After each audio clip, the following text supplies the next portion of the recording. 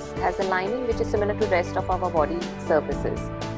As these cells from the surface get old and are shed off, newer ones from below will replace these cells.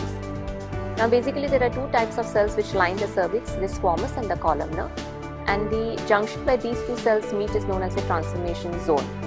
This area of the transformation zone keeps on changing as you age and with each childbirth. The most common causes for cervical cancer are the human papillomavirus infection.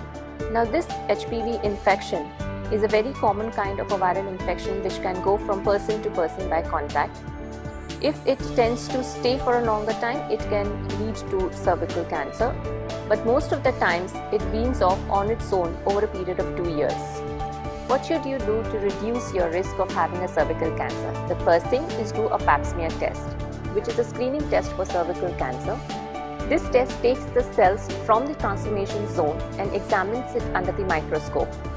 Whenever cervical cancer is detected at an early stage, it is one of the most successfully treated cancers. The second test is the HPV virus test, wherein the same slide can be taken to test for the human papillomavirus. When you start doing the pap smear test, the first pap smear test should be done at the age of 21 years, and you should repeat it every 3 years if your previous pap smear has been normal. When you reach the age of 30, you have a choice. You may do your pap smear test every 3 yearly, or you do both the HPV test and the pap smear test once in 5 years. You continue testing yourself till you are older, or you've had your cervix removed for a reason which is not related to cancer. If you have an abnormal pap smear, your doctor may advise you to do a colposcopy. Colposcopy is a simple procedure wherein the cervical lining is examined under magnification.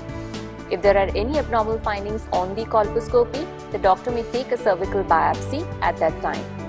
There are various treatment options which are available for abnormal colposcopic findings in the form of lead, cone biopsy, or a cryocautery.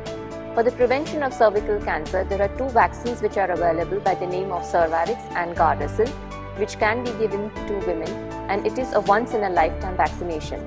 Prevent cervical cancer by doing the right test at the right time. We take a pledge, we treat you well.